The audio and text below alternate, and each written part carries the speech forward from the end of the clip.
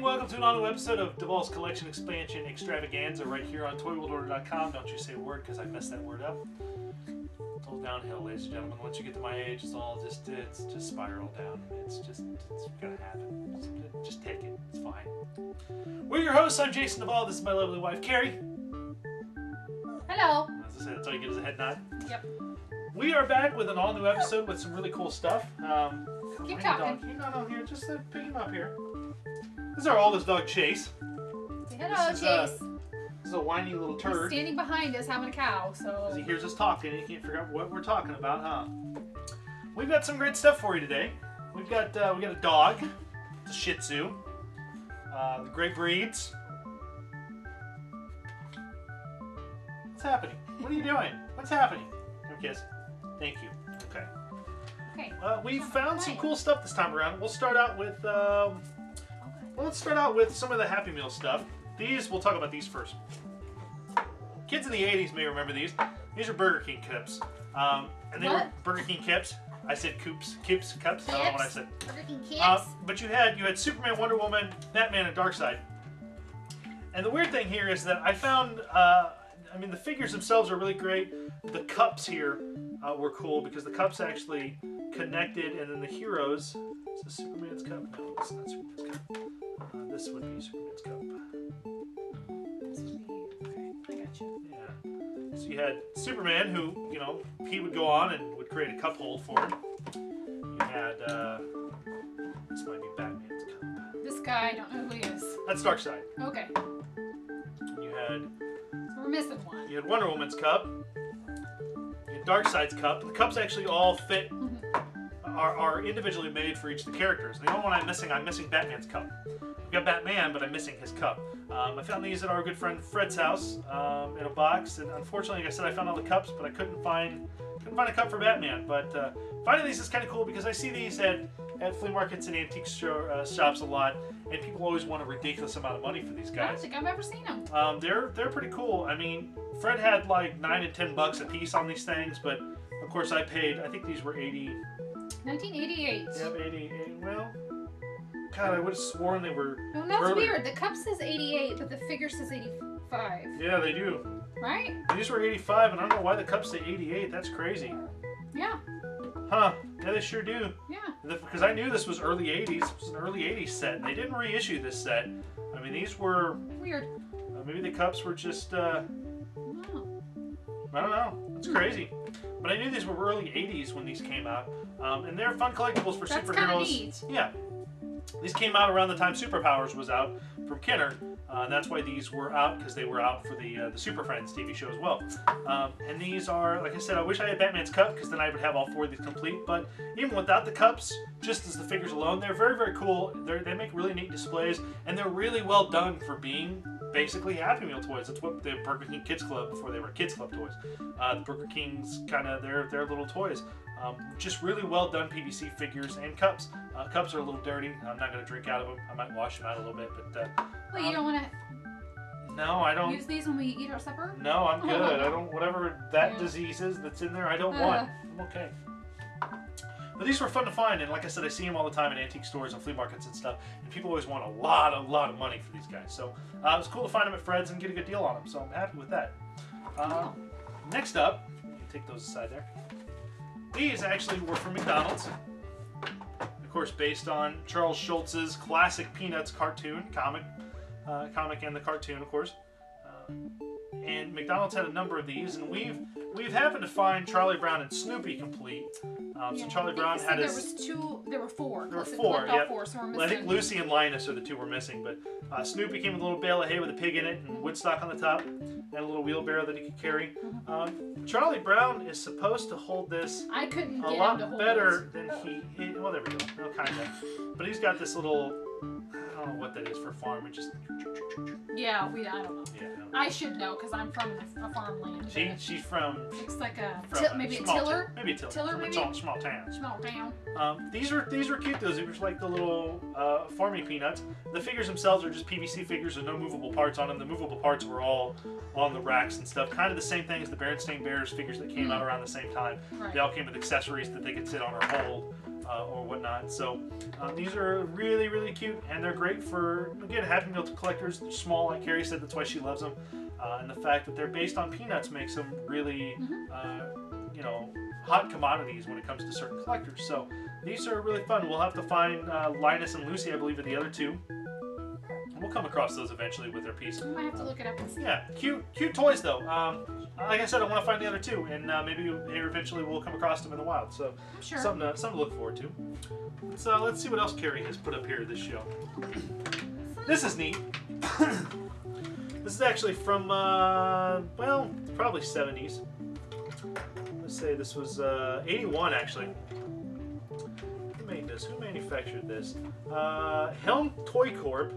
Welcome back to the show, Chase DeVault. Helm Toy Corp made this. We've shown off, I think we showed the Goofy one. We've got a Mickey one like this. And these were just little figures on, you would press the buttons together and they would do little tricks. You could hold them and they... Yeah. I'm wondering how many of those there are. It's something we could probably look up. I don't even know what they're exactly called. I just know they're... Just little trapeze guys. Yeah, figures on trapeze. Okay. Yeah, I know. I like playing with them. They're fun. Again, the sticker, pushing buttons. The sticker on the front's a little, it's missing a little bit of the corner there, but I think it was, we said before, it's hard to find these where the strings aren't broken. And I actually found this at the Third Sunday. There's a guy that sits up there that always has just tons of stuff on his table, and it's all just the most random stuff. And this, while he's a little dirty and beat up, this was just sitting along one of his tables for $4, and I was like, well, I can't leave that here. That's gonna have to come off. Oh, God forbid. I know, right? Lady standing. Look, yeah. He's so strong. I know. These are really fun though. These were kind of the same things I had when I was a younger kid. That my parents would give me. They were cheap. They weren't that expensive. They came carded at one time, and I think they were like maybe $2-3. My parents would buy them for me. I'd play with them, and then they just kind of get tossed aside. Who knows what happened to them? I know, right? These are fun collectibles, especially with licensed characters, because like we said, we're not sure how many licensed characters they did of these, but we know there's a Mickey, a Donald, a Goofy. We know there's a Smurf. Who knows who else they made? We might have to look that up sometime. Yeah, we may have to do some research and see what else we find. But again, these are, you know, little trapeze artists on. Yeah. Look at, yeah. It's a strong Smurf.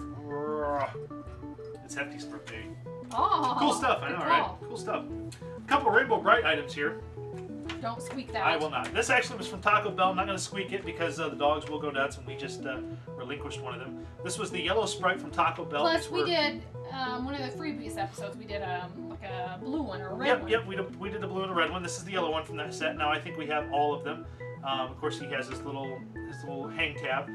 His booklet is missing that was attached to his hand, but these were made exclusively for Taco Bell in the 80s. They, they squeak. So colorful. Yep, they are colorful. Little sprites from Rainbow Bright. They do squeak. They got little squeakers in them, so they were just like little squeak toys. Kind of a weird thing for Taco Bell to do in the 80s. There wasn't a whole lot of other Rainbow Bright stuff that was done in fast food, just these, and just these stuffed animals. So, but they are really great collectibles for Rainbow Bright fans. They're a little smaller than the larger scale sprites that have been made in the past.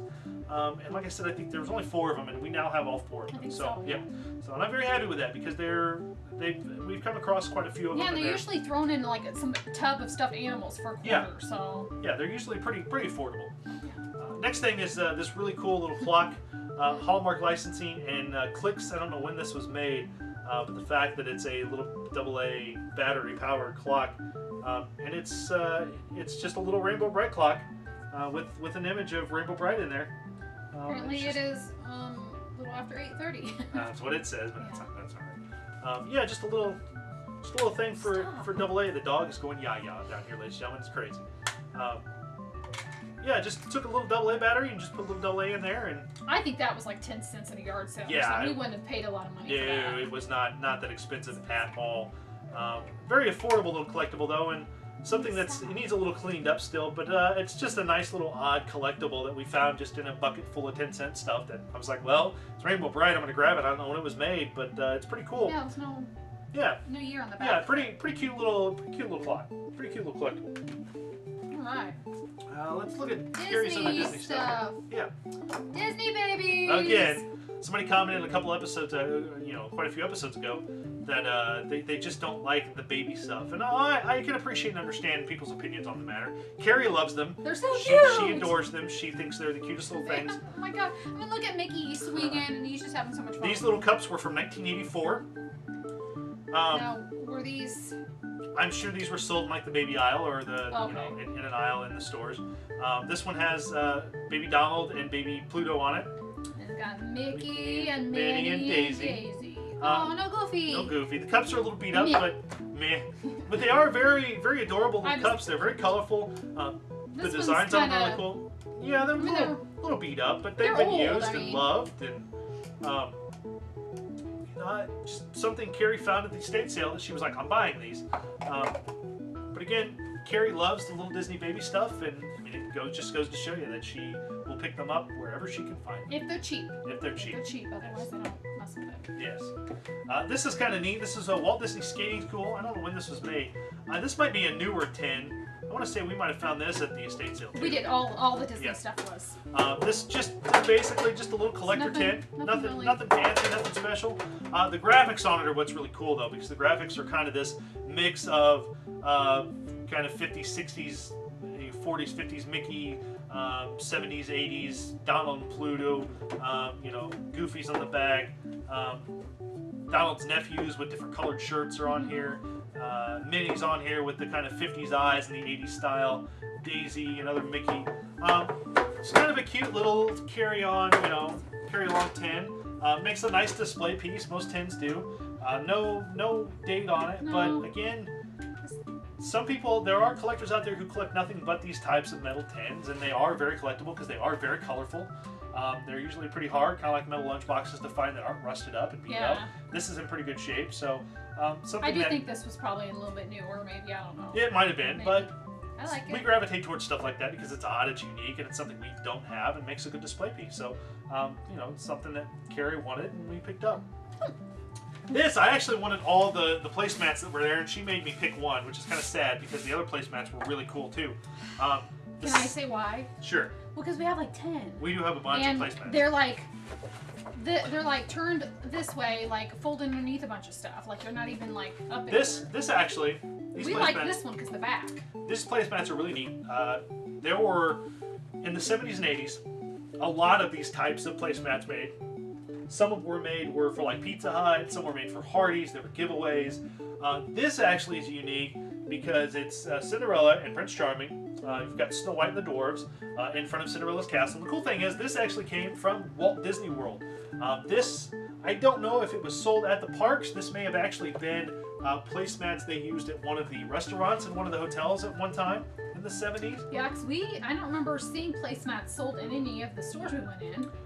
This is very cool because it's very much an old school 70s Walt Disney World here. But yeah, the front. You might be able to tell what year it's from just by what's on the back. You know what I mean? Because you kind of know what's new and stuff. But well, pretty much everything that's on it. Well, the submarine ride was there, so it's probably early 70s, maybe early 80s, late 70s, early 80s for this placemat. We have several placemats. We have several placemats. It is, and most of them are Disney placemats. They are. Kind of the things that we see that we're like, never seen one of those before, didn't know they made those. Very cool collectibles. You can find them because usually the placemats have amazing artwork on them and are well worth picking up for any collector. And again, we have a ton of them. Don't know where they're going to go, but we'll figure it out eventually. Yeah. Someday when we decide to do something else that probably needs a frame and probably hung up on a wall. Something that eventually I think there's. Or we could put them on our dining room table. Yeah. We don't ever use that. We really don't. No, don't even know why we have a dining room table. We do. We don't use it. It's our catch-all at times. Yeah. That's what happens. I think it's most people's. Yeah. Let's move on to a couple of kids' books here before I do some action figures. I've got a couple coloring books here for you today. These are fun. I'll show these two off first. These all came from Fred's place, which a lot of the stuff came from Fred's place. A lot of people watching are like, man, I really want to go to this Fred's. Yeah, he's still got a ton of stuff too, let me tell you what. These are great. These are some G.I. Joe coloring books. This one comes from, 89 was this one. You can tell because it's some of the newer late 80s Joes. And the coloring books are really nice. This one I don't think's ever been colored in. This one's got like a lot of the late 80s, early 90s vehicles in it. The artwork in here is just spectacular. God, I love these old coloring books. Destro, I just love these old coloring books. These are really great though. If you ever make me mad, I'm going to come down here with some crayons and just color in all my coloring books. Yes, but I'm not going to color good. I'm just going to... This one was 86. This one was from Marvel Books. That one's really thick. Yeah, this is a really, really big, really thick G.I. Joe coloring book that had an ongoing story in it that pretty much spans the entire coloring book. So it is, the artwork in here is really cool. It's really early 80s. It's most of the early 80s characters: Zartan, Baroness, Cobra Commander, the Dragonfly, the Dreadnoks. You know, just a ton of great 80s imagery. I love these old Marvel coloring books because they're hard to find, one, and two, we found a bunch of coloring books. This at the time was the biggest G.I. Joe coloring book ever. We found a bunch of coloring books in the antique mall recently, and the lady wanted like $3 or $4 a piece for them. But too bad they were devastating. I know they were colored in, and it was too bad because they were really rare. There were Wuzzles ones, and just a bunch of like really rare. That one didn't look like it was colored in either. No, that one has not been colored in at all. There are no pages colored in. That's hard to find. Yeah. Sometimes we'll buy it. One. Looks like one page was colored in.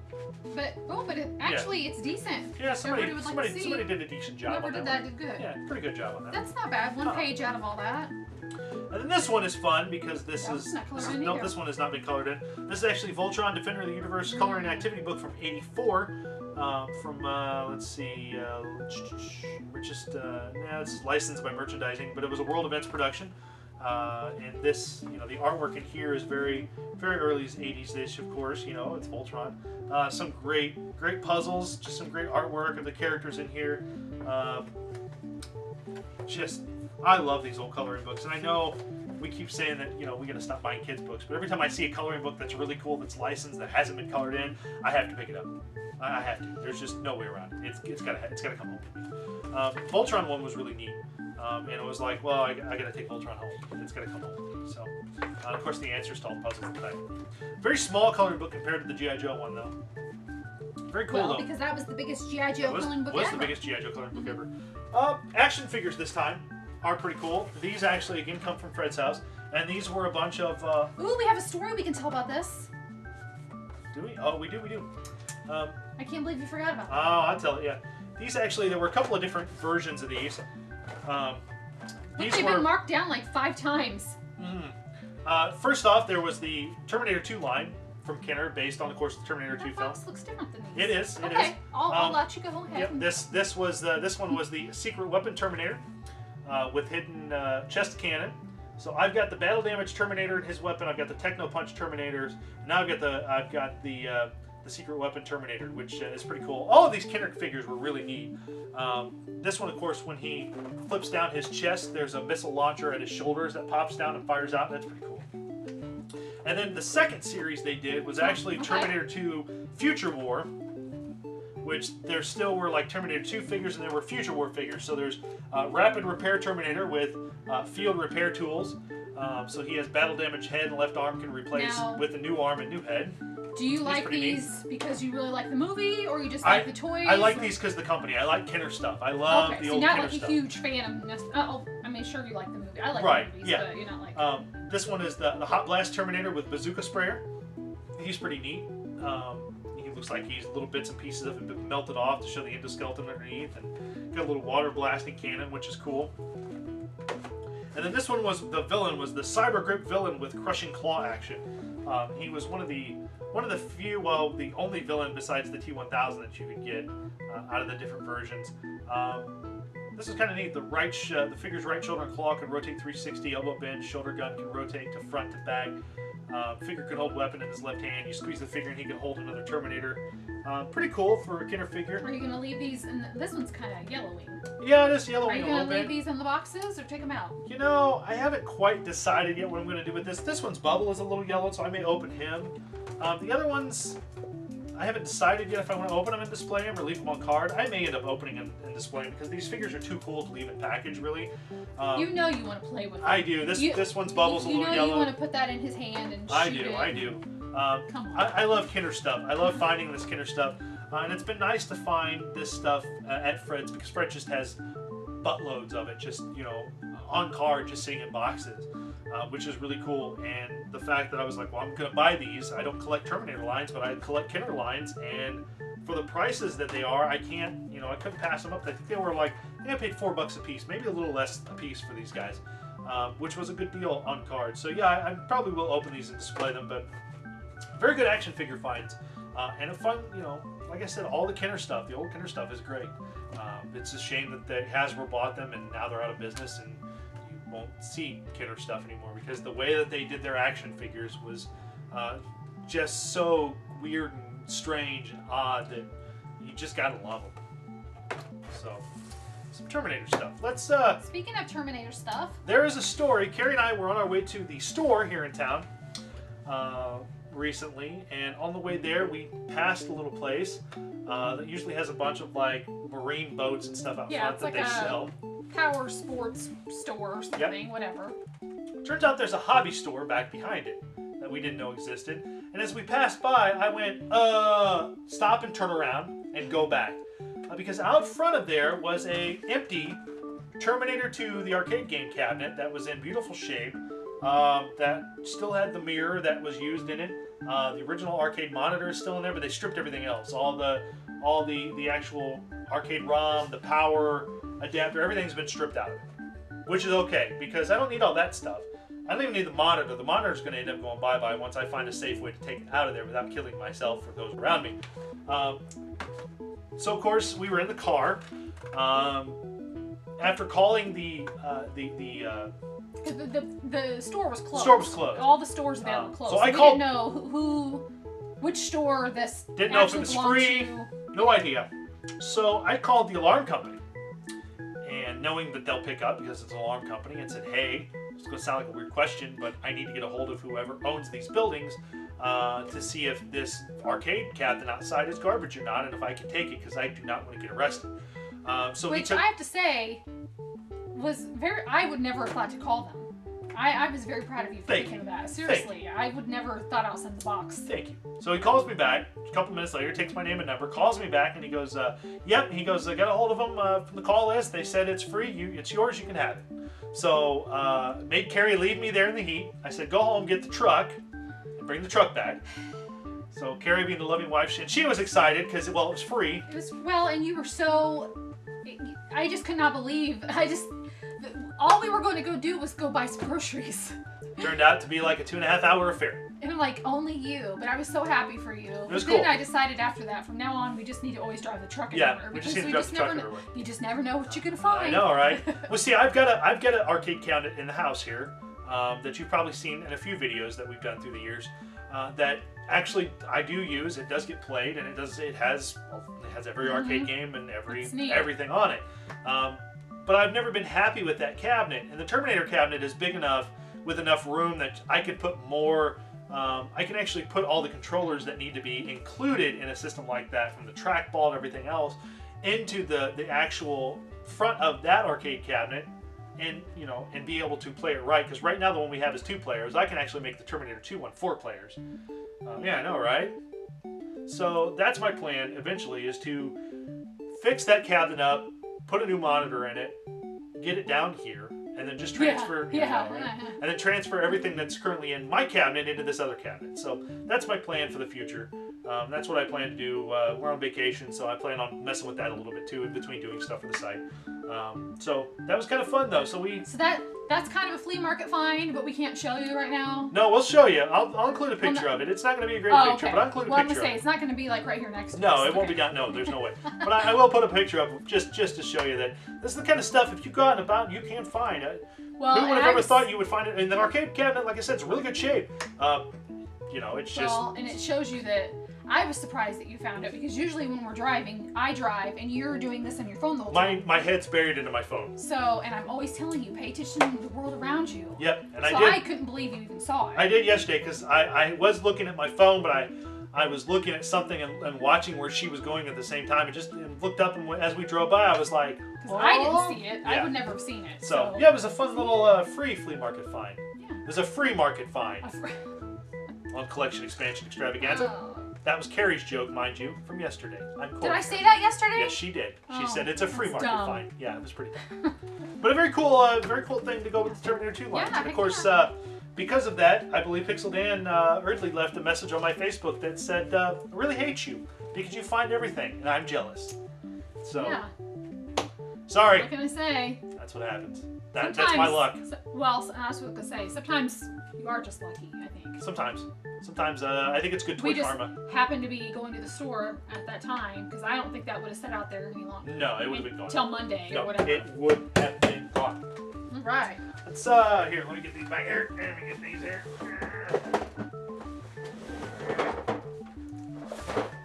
Let's see, there we go. All right. Actually, you know what? I got one action figure thing left. Oh. Get this out of the way. This was something else that came from Fred's. This was, of course, another Kenner item from the Real Ghostbusters. This is the Ecto 3.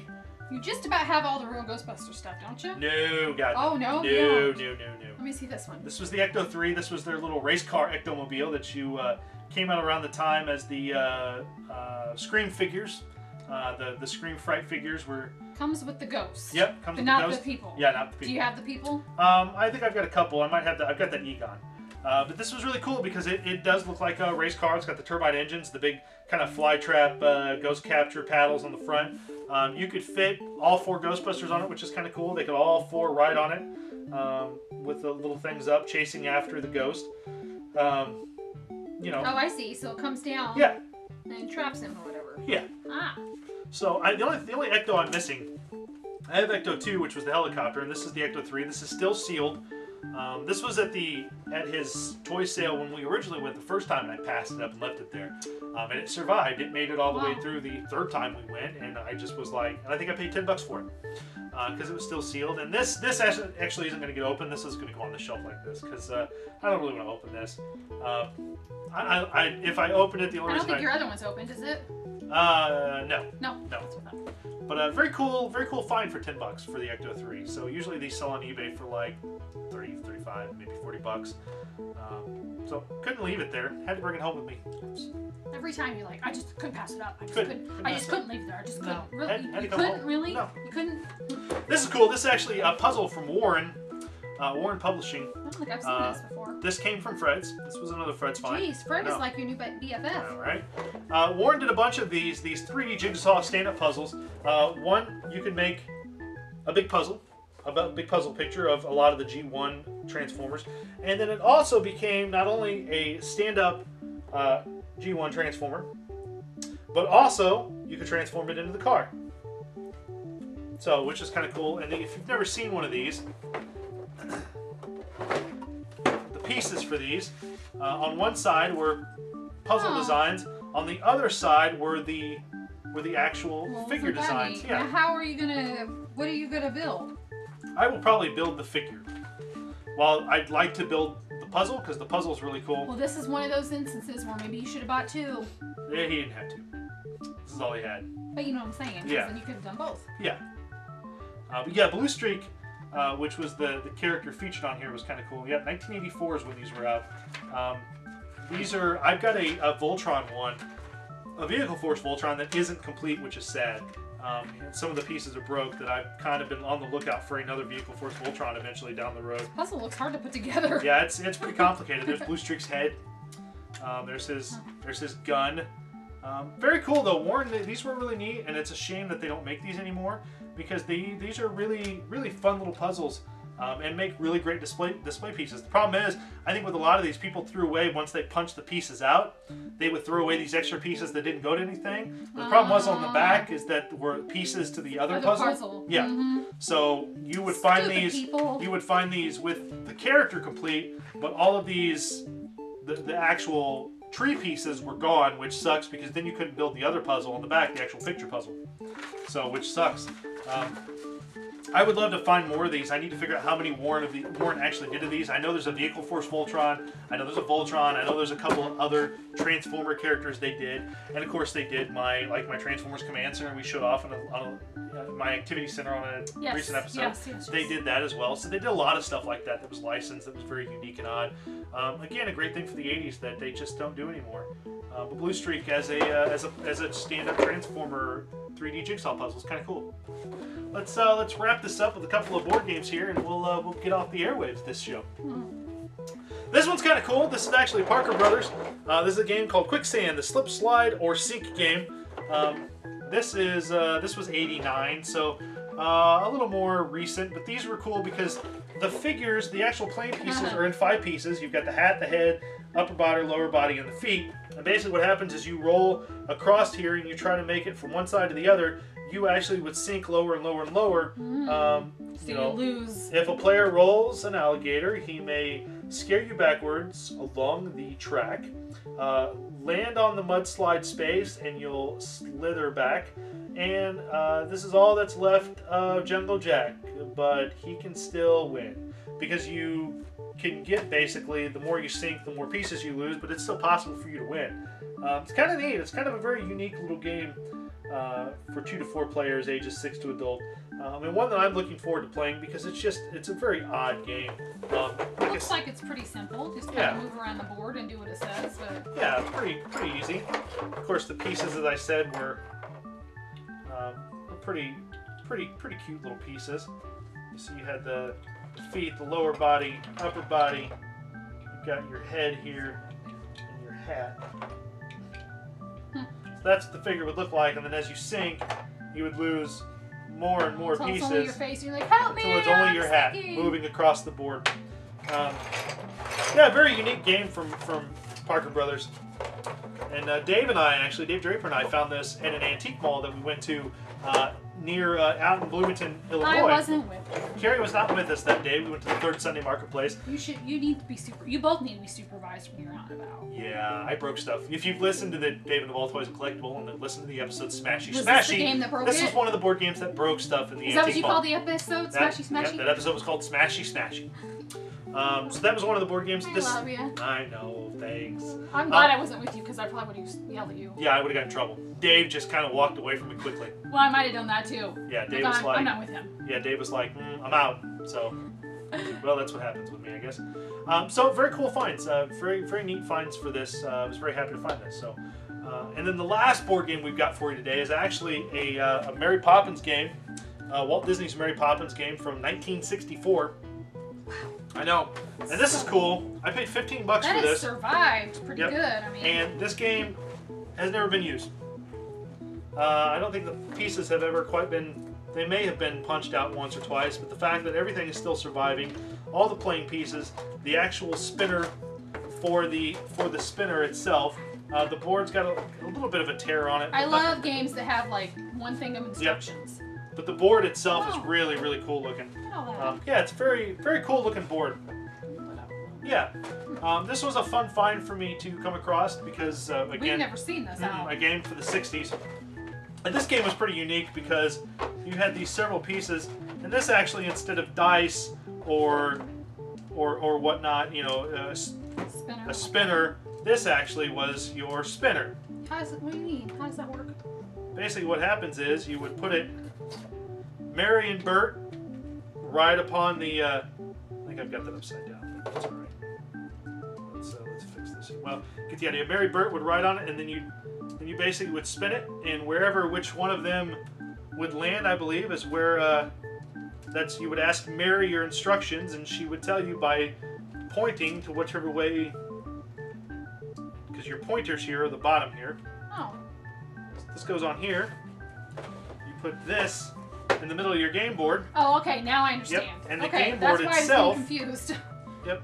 The game board itself has a bunch of spots, so you would spin it, and wherever Mary lands, like whichever side Mary's landing on, wherever that lands, like this one landed. Go back 3. Oh, never mind. Go to the nearest picture square and ask Bert. So there's a lot of like interesting little things to do in this game. But yeah, the fact that this game has survived in such good shape with everything. The box and everything. Yeah, the box and everything is just beautiful.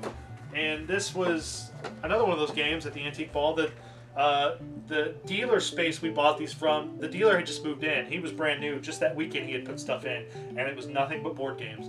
And I cannot tell you the joy I had looking through them, and everything was complete. Every board game he had all the pieces. Poor Dave had to take my place and wait for you to... Dave had to wait for me to go through all the board games to figure out if everything was there or not. But yeah, a game from 1964 in this good a shape that survived this well is very hard to find. And very hard to find for $15, let's put it that way. So, there you go, gang. That brings us to the end of this episode of Duvall's Collection Expansion Extravaganza. Make sure you check us out. Go to youtube.com/ToyWorldOrder. Subscribe to us. Helps us out greatly. And also make sure you check us out on Twitter. You can follow me at Puppet Duvall. You can follow Carrie at Mrs. Duvall. Check us out because you never know what's going on in the world of the Duvalls. And until I never know what's going on in the world of the Duvalls. That's very true. And there you go, gang. Until next time, keep digging because you never know what you're going to find. Take care.